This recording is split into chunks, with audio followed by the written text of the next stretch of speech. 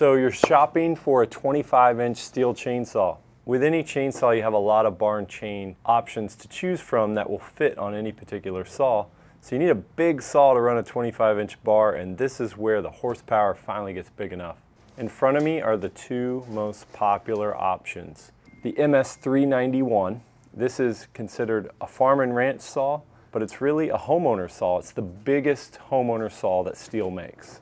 And then over here is the MS-362. This is a commercial saw, and this is on the smaller end of the commercial saw spectrum. But they have similar size engines, similar horsepower, similar weights, with a much heavier build construction than the 391. If you walked into a dealer, you'd be looking at a price point of roughly $739 on the MS-391 versus a price tag of $949 on the 362. So roughly a delta of $210 going from this saw to this saw. So what does $210 get you? We're going to do a walk around of the exterior, we're going to open up the guts, and then we're going to go run these saws, and we're going to show you why $210 more for a 362. So you may be thinking, 391, that's a bigger number, that's a bigger saw than a 362. That's not the case. It's a very long story, the modeling story. I love telling it, but we don't have enough time for it here. So with these two saws, the 391 being a homeowner saw and the 362 being a commercial saw, you have a $210 price jump. And what do you get for that jump? The 391 is a 64.1 cc saw that puts out 4.4 horsepower, and it weighs 13.67 pounds. That's just the motor unit without the bar and chain, because there's a lot of bar and chain options, and that's variable.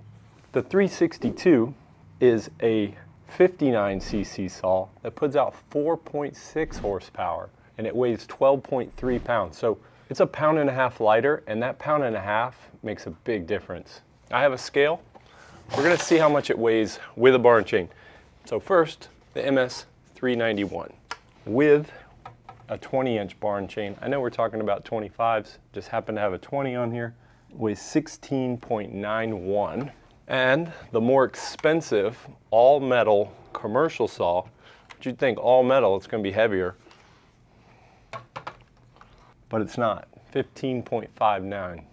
Noticeably lighter when you hold the two in your hands. Okay, now we're going to do a little walk around the exterior of these saws. We're going to take the hoods off, we're going to take the sprocket covers off, we're going to look at some of the internal components and how they differ. And then we're going to take the saws outside and we're going to do an RPM test to see what kind of top end RPM these peak out at. First off, notice this black line versus no line here. This is called the felling line, and this is used for felling a tree and cutting a wedge and then completing the cut and directionalizing the fall of the tree. In STIHL's eyes, this is a firewood saw. This is just a ground saw for cutting up firewood.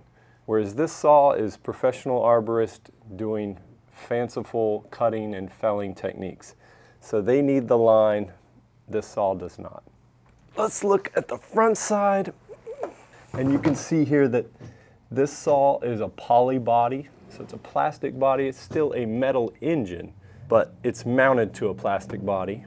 Whereas this one is a magnesium aluminum alloy body. It's very strong, but it's metal and it's lightweight and it dissipates heat really well. You also see the difference in the muffler. This is a passivated stainless steel muffler, much more durable. On your sprocket covers, this is a plastic sprocket cover with bar nuts that come off, all the way off. This is a metal sprocket cover with retained bar nuts. So once I take this off later, you'll see that these are made onto this cover and they're not going to get lost in the woods. This one has the Elasto Start feature. This is a spring-loaded rope. In the case of a snapback, it's going to save the tendons in your fingers, whereas this one is a standard rope. Assuming you're not starting this very often, you don't need that luxury. Both saws have a decompression valve, and this is because this engine is so big that without it, it'd be a beast to try to start this motor.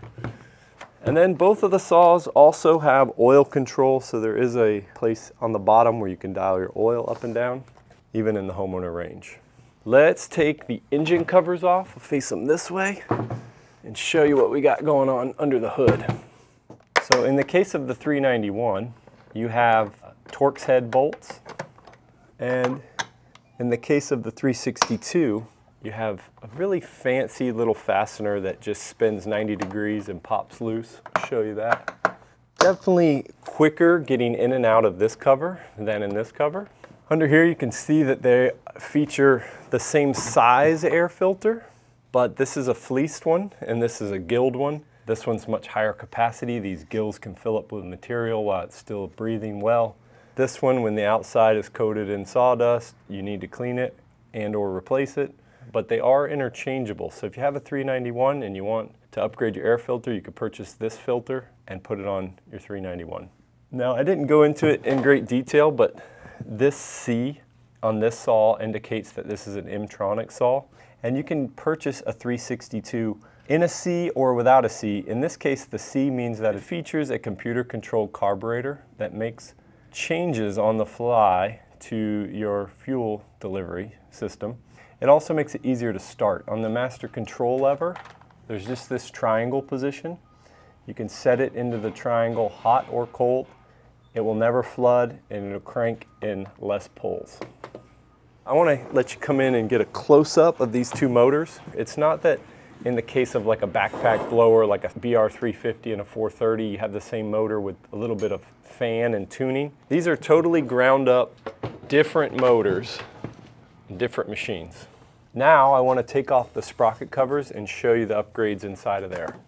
So first, the 362. Just to further clarify, this saw is available with the M-Tronic computer carb feature and without it with a traditional style carburetor. I would say initially when that system came out, there may have been a bug or two that scared people. But now for the last 6-7 years, that technology has been selling on a lot of saws without a single hiccup.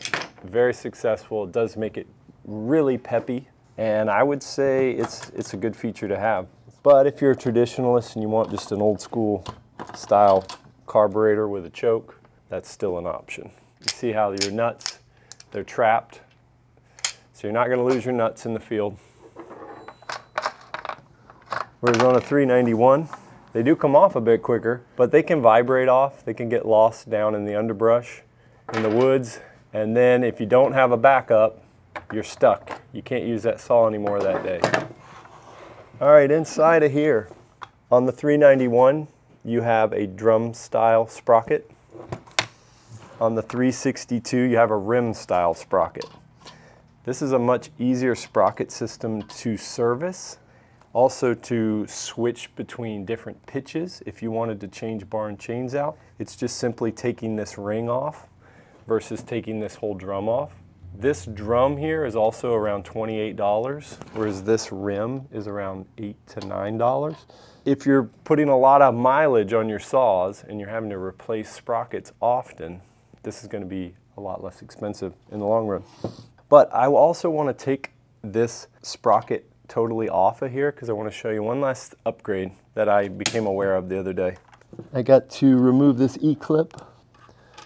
So that's how easy it is to change the sprocket. Like this is a 3/8 7-tooth, and say you wanted to go to a 3/8 6-tooth or 8-tooth to change your speed of your chain up or down. It'd be as easy as having one of these in your pocket and changing it out there. So that's your rim sprocket drum, and then this is your needle cage bearing. And this is a really heavy needle cage compared to every saw below this saw. This is the first saw that steps you up to this heavy duty needle cage bearing. To compare and contrast, let's pop this one open real quick. All right. So when this sprocket wears through, this whole piece has to be replaced. And this is the rim sprocket out of this. You can see like I could squish it with my fingers. This is the needle cage out of a 391. This is the needle cage out of a 362. Just kind of a summation of the two saws constructions. All right, now I'm going to put these saws back together. We're going to go actually put gas in them, and we're going to rev them up. We're going to see what kind of RPM we get out of both saws. All right, this time around we're not putting bar and chain oil because we're not going to run them long enough to do any damage to the bar and chain. On a previous video where we had some smaller saws out here, we did an RPM test without the bar and chain, and then we did it with the bar and chain, and it didn't affect the RPM very much. So this time around, we're just going to keep the bar and chain on, and we're going to run them wide open and see what kind of RPM we get out of each. All right, this is the MS391.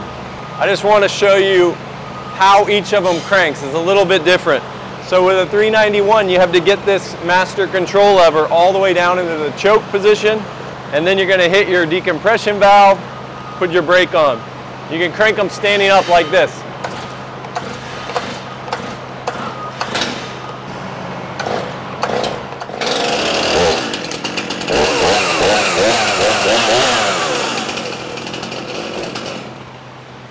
All right. Now the MS362, this is the C model. So it does have the M-Tronic carburetor, and it doesn't have a choke and a half throttle position on the control lever. It just has this triangle starting position. You can start it here hot or cold without flooding the engine. So we put it down, we make sure our decompression valve is pressed in, set our brake.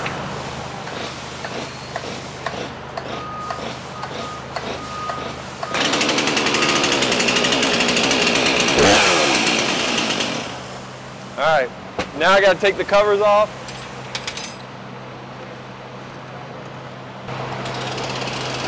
We are going to attach this tachometer to the spark plug.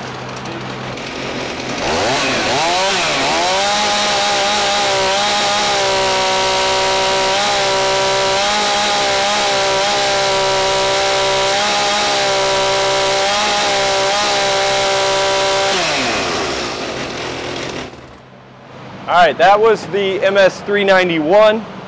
Now for the 362.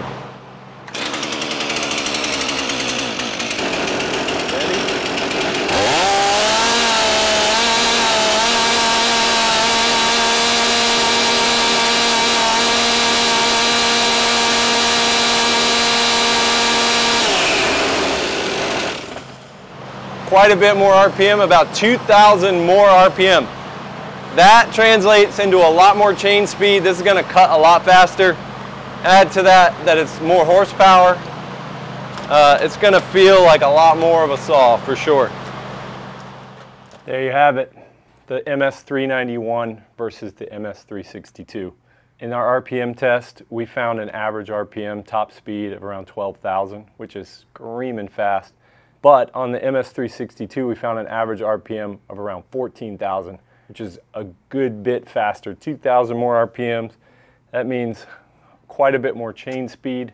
We've done the math before. It's roughly 60 miles an hour. It's about how fast the chain is spinning. It's enough to do a lot of damage.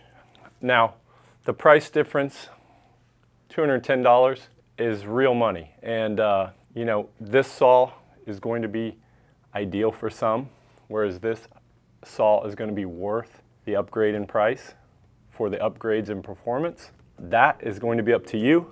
For me, a lot of people buy a saw to have it a long time, and you know the saying, buy once, cry once. The 362 is the buy once, cry once saw. Yeah, it's gonna sting, but it's not gonna sting 20 years from now. It's not gonna sting every time you're out in the woods. Guys, I hope this video helped you in picking out your new 25-inch chainsaw. We got lots of other videos like this. They should be popping up on your screen now. We have a video that's all about small frame chainsaws. Check that one out. We also have a video that's all about gas versus electric chainsaws. Check that one out too. Thank you so much for watching, making it all the way to the end.